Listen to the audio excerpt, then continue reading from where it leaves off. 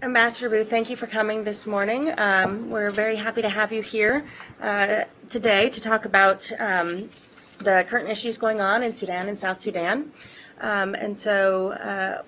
Please feel free to start with any introductory remarks, and then we'll take some questions.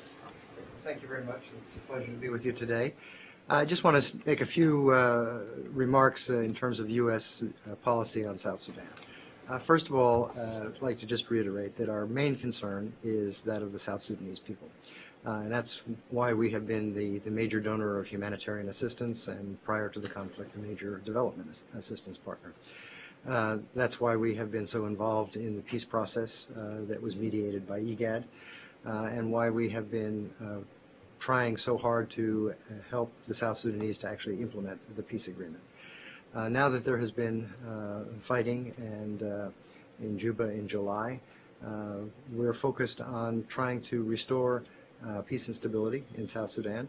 Our focus is on particularly restoring enough stability in Juba so that the people of the city can feel safe, so that the international partners can continue to operate and provide the assistance that the people of South Sudan need. We also believe that the deployment of the Regional Protection Force that the United Nations Security Council approved last month will be critical to stabilizing the situation and opening the possibility for a broader political process so that the country does not descend again into conflict. Mm-hmm. Is that all you want to say, sort of in terms of formal remarks? Sure. Okay, great. So can I draw a little curtain around that and just sort of do a little Q&A with you? Let me just get this thing, because I want to make sure that my questions are exactly as Tanzan wanted me to ask. Okay.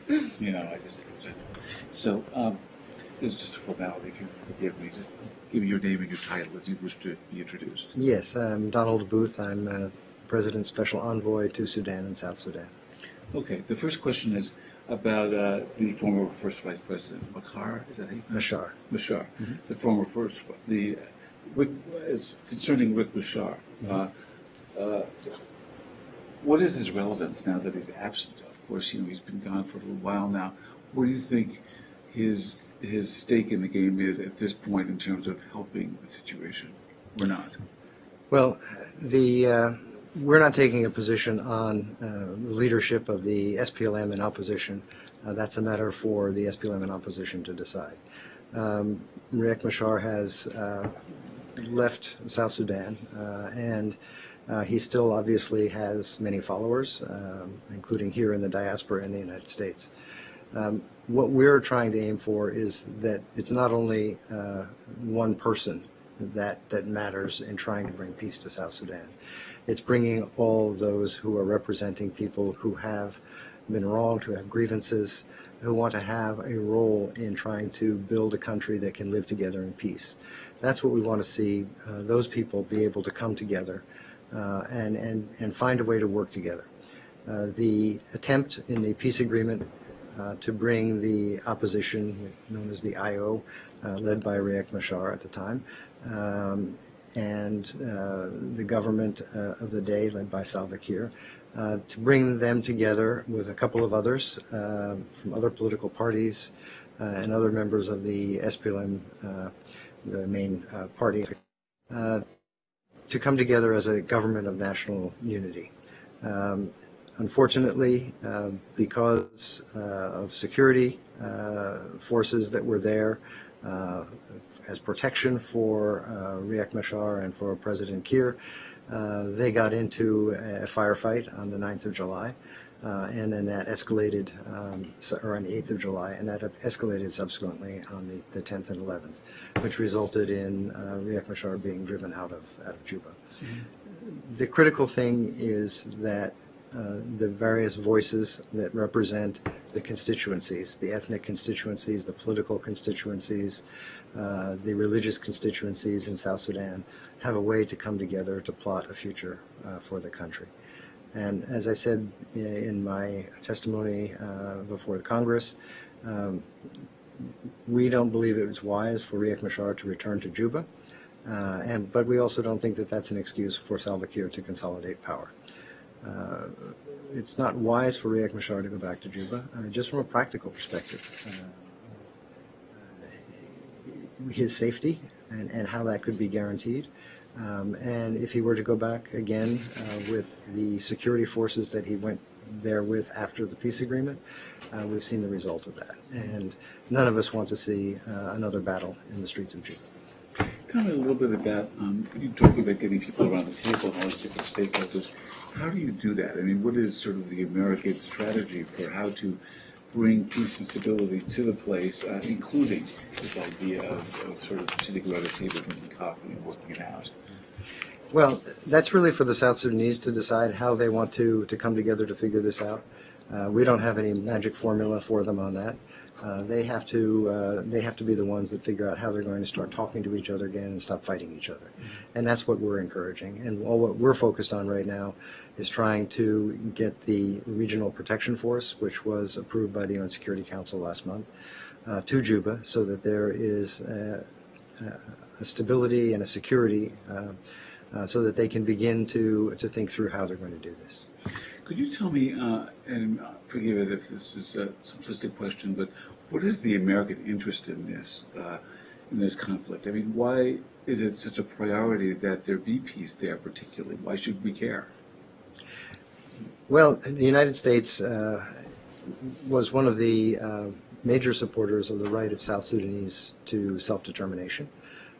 We supported them in that effort. We were behind the Comprehensive Peace Agreement of 2005, which led to the referendum and their vote for independence. And as the world's youngest country, we felt that we should be supporting what we had helped to bring into being by supporting their struggle for self-determination. But more importantly, as I said, we are a friend of the people of South Sudan.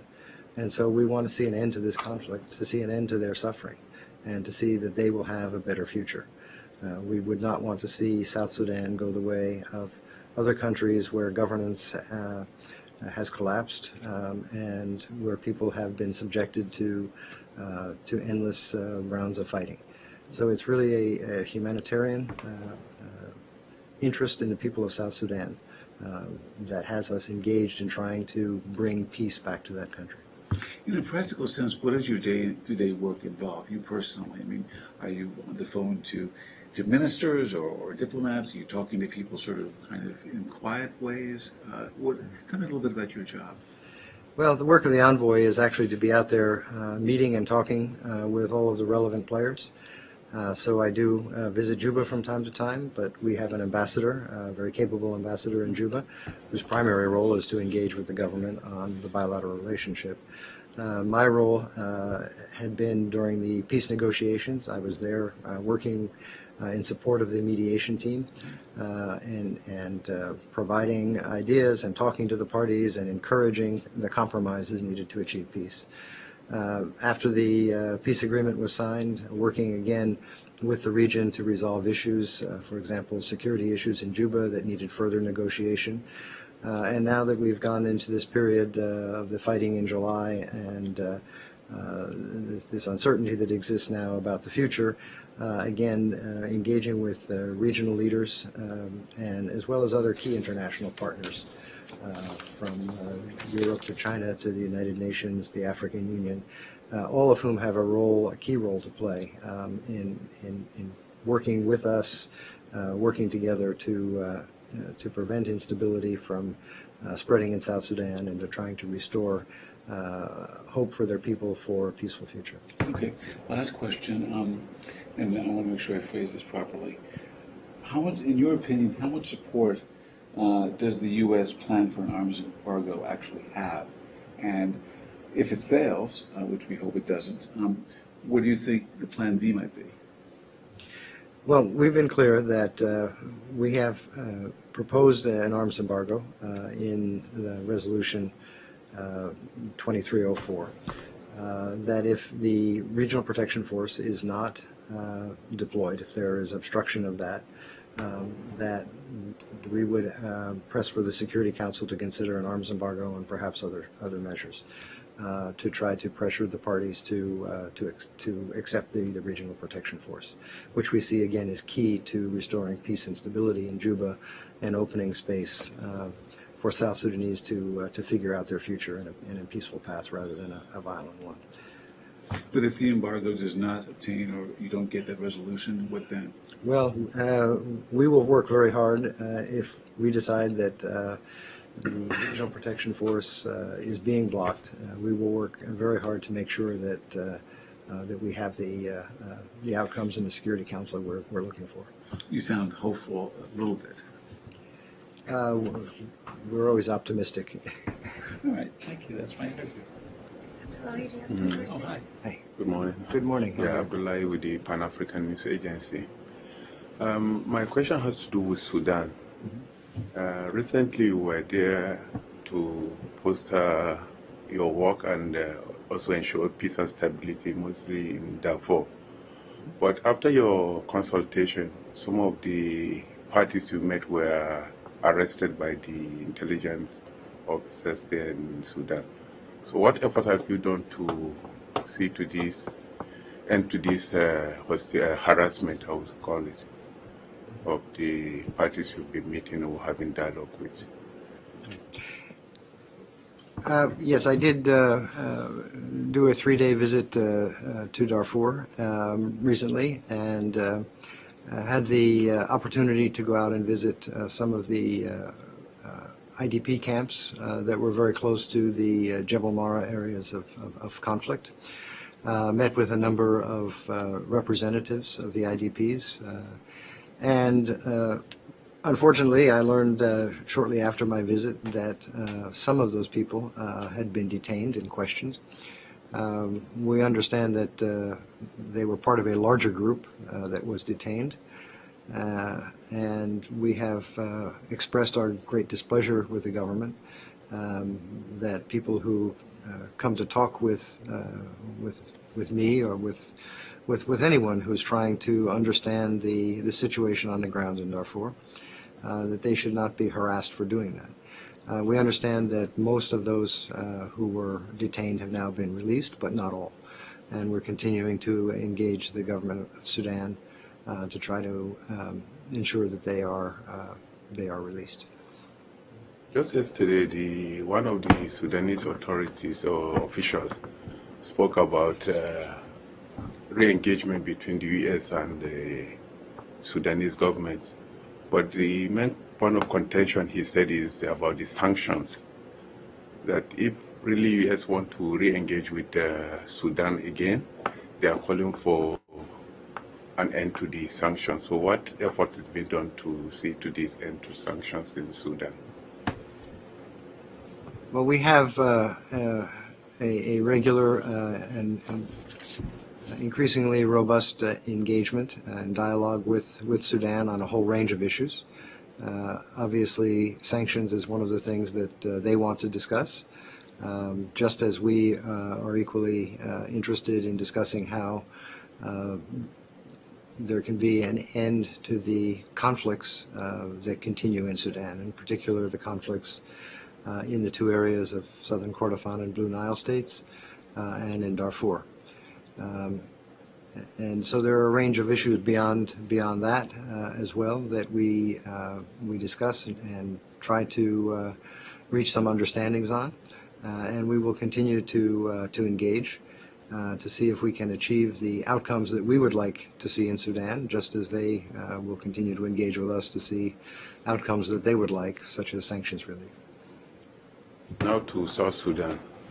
The issue, as I learned from some people, because I've been to South Sudan and Sudan, is that the main issue upon contention in South Sudan is the leadership or the political class. So what advice have you for this leadership or the leaders in South Sudan in order to bring peace and stability to that young state? Well, this conflict that South Sudan has been enduring since December of 2013 is a man-made conflict. It's a man-made humanitarian disaster. And it has to do with the leadership struggle within the dominant political organization, the SPLM. And we have urged, since even before the outbreak of conflict, that there needs to be a peaceful competition, political competition. That resort to violence is, there's no military solution to the political differences that exist. And we call on all of the leaders of South Sudan to put the interests of their people first and to focus on building their country rather than trying to decide who gets a bigger piece. They need to put aside personal differences, personal ambitions, and focus on the interests of the people. Thank you. Any last question? No? Okay. Thank you, Ambassador Booth. Thank you. Thank you. Thank you very much.